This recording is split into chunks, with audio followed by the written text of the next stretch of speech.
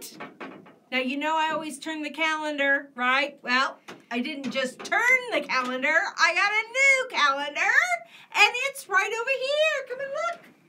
And it's my Miss Chloe calendar. This is my brother. That's Jamie. And that's little Chloe the day we got her. And she's so sweet. So every month we're going to get to see a new picture of Chloe. And so today is January 3rd, 2022. My goodness gracious. Hope everybody had a great, great holiday. And I'm kind of glad it's over, aren't you? I mean, the pressure. The pressure. But wait, there's more. Where'd you come from? I just came out of nowhere. Evidently you did. I have an exciting thing. We did a big sale last week. Oh, I remember that. It was, if you came in, oh my goodness, were we a little busy. We were. It was like the staff went home and went, oh, yeah, see? relieved to see 2021. Yeah. But we had people enter to win, and so enter to win. These are some yummy blankets. They are. You know, I didn't unwrap it, but I think it's like a full-made blanket. I don't think it's just chunks of fabric. It's pretty nice and heavy, so I bet it's big. I bet it is too. I bet when you undo this bow, it goes like one of those It's like an explosion. Yeah. It's an explosion. Yeah. So are we going to draw for the winner? I'm going to look. The big winner? The big winner. There were two. Two big winners. Two big winners. Okay. Two big winners. And, you know, I don't care which one they pick. First one to get here gets to pick the color. And the How first come there aren't very many if we had so many people come into the sale? I don't know. They just see, didn't there's sign one. up. Okay. Chrissy. We have her phone number. We'll call Chrissy will call ya. Oh, we better not show her phone number. Don't show her phone number, but it just says Chrissy. So we're going to call Chrissy and see if Chrissy! You've won. Is that your handwriting? If you're the first one, you get to pick which color you want. So hurry in. Hurry in. Okay, one more. I better not be looking. Yeah, don't look because we don't want to cheat. If you're the first one in, right, out of the names Okay, called. now this is Brenda McDouglas. McDouglas? No, McDo. I don't know. It's Brenda. Brenda! Brenda! Come and get your blanket. We'll give you a call. We'll call you. Lisa will be calling these two people. First one gets to pick their color. Yay! Which one would you pick? I'd probably pick the gray. I would pick the red. We're such a team. Let's not give them away. Okay. Never mind. Never mind. We're keeping these. Brenda. Chrissy. Sorry. Cappy and Dawn. Okay. Yeah. Thanks. See you later. We're back. Oh Okay. my gosh. Happy 2022. Bye. Later, Gators. Enjoy. See you later. Okay. I'm going back to nowhere. Okay, we're going to stay here at the sewing machine. You stay at the sewing machine. Okay. Oh, I can't shut the door. My hands are She's full. leaving. We'll get it. I got it. Bye. Bye. Oh my goodness. That was fun. That was it's always fun to give something away, isn't it? Yes. Yeah. So anyway, today Meet Me at the Sewing Machine's going to be short and sweet. But we were talking at the staff meeting last Friday, and we were talking about this new program we're going to have. And it is the first 100 people to spend $100 within the month. Now, you got to keep track. If you don't do it all in one shot, you got to keep track of your receipts and bring your receipts in by the end of the month. But let me tell you, a lot of people are going to come in and spend it right away. I'm sure of it. Because we're giving a notion away. And this month's notion is a seam ripper. And we were talking about seam rippers at the staff meeting. And do you know that there are some people that think you don't ever have to replace your seam ripper? And I'm here to tell you that's not true. I have an honest confession. What? You've never changed your seam ripper? So, well, hold on. So when I started sewing in college, my Janome sewing machine, it came with a seam ripper. Right. And I was like, okay, well, if I ever need one, I'll use this. Uh-huh. So for 25 years, that's what I used. The same one? Uh-huh. And it's still ripped? You must Well, have no, been I good got- and not had to rip very much. I got a new one, working here. There's a Yeah. nice selection. But I just thought that was what a seam ripper was the one out of the machine. The one that was real small. That's real tiny that you can't get your hands on. Yeah, I know which one you're talking about. I didn't know they made like all of these seam rippers until I started working here. Yeah, they make a bunch of different kinds of seam rippers. So it's kind of exciting. I want to kind of tell you a little bit about seam rippers. First of all, they're made to rip your seams. Now, why would you want to rip your seams? Because you made a mistake. So you have to admit to yourself that you're going to make a mistake if you're going to buy a seam ripper, okay? Just buy it for insurance. If you have several, then maybe you'll make less mistakes. I don't know. It's sort of like if you buy a snow blower, there won't be any snow that year. So anyway, so this one is my favorite one. It's the Clover. And a couple reasons I like it. It is very sharp. I love that it's thin right here, so it gets under the stitches. Has the nice ball on the other end. But the one thing I really like about it is it's flat. It doesn't roll off the table. You know, it's just flat, and I like it. It's got a lid, you know, a little cap. A little cap, so when you take it to retreat or whatever, that it is super, super nice. So it's the Clover Seam Ripper. This one is my favorite. It's the one I have all over my house. Then the next one we have is kind of a weird thing. It's really, what it is it's a medical tool. It's to open your guts up when they do surgery. And it is a seam ripper also, but very dangerous. Now, my friend Tammy loves this seam ripper because it's really, really, really sharp. But that also means, you know, if you cut your finger with it, it's going to cut because it's made to cut people. So anyway, so I kind of stray away from these, but if you like them, we got them. The next one is a new kind of fangled seam ripper. It looks the same as a normal seam ripper, but it's got this rubber tip on the end. You know, when you do seams, when you rip the seams, little threads are left behind.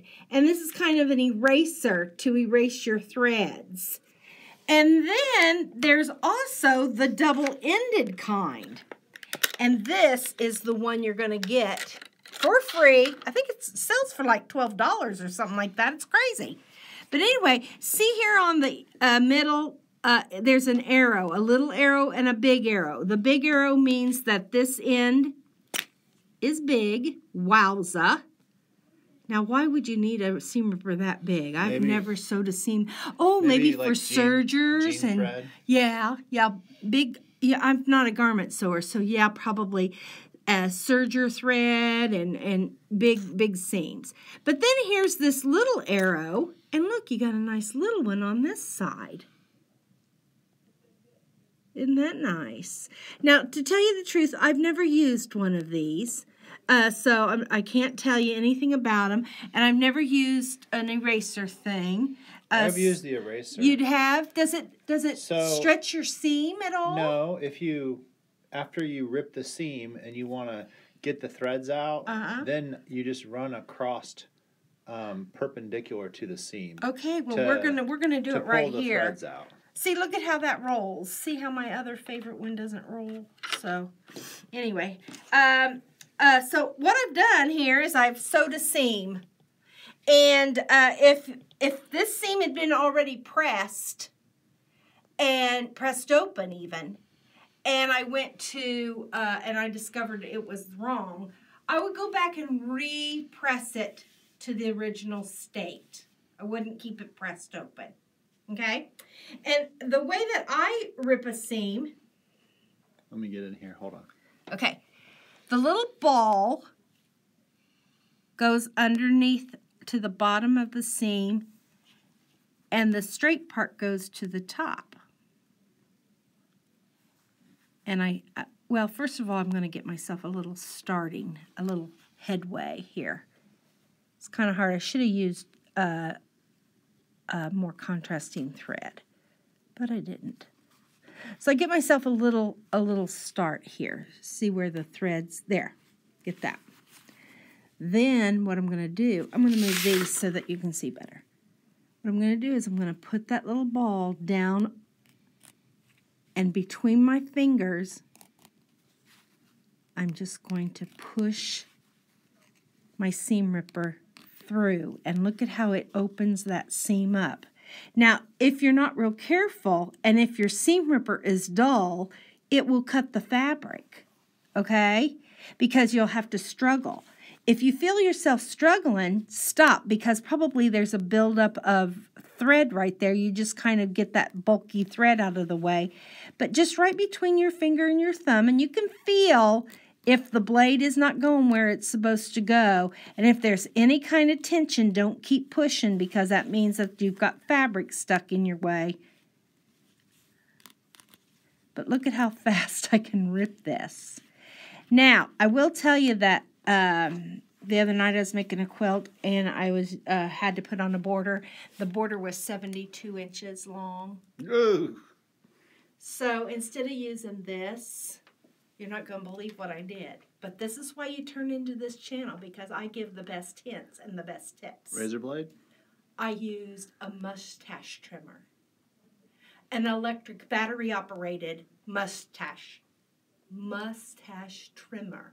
You know those, they have a little blade on them, and they just go zzz, zzz, zzz, zzz. They do not cut the fabric. They do not cut the fabric. I'm telling you, they do not cut the fabric. I can't stop laughing. And all you have to do is you just go zzz, oh, God. And it just, I mean, zzz. I can't hold this thing steady.